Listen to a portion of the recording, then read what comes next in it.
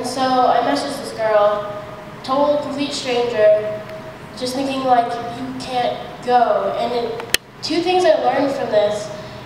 One was that life isn't in black and white, and there aren't easy choices, because on the one hand, I know in my heart I'm saying, you can't do this, you should live, everybody should deserve to live as long as they can. But on the other hand, she's telling me all this terrible stuff about her life.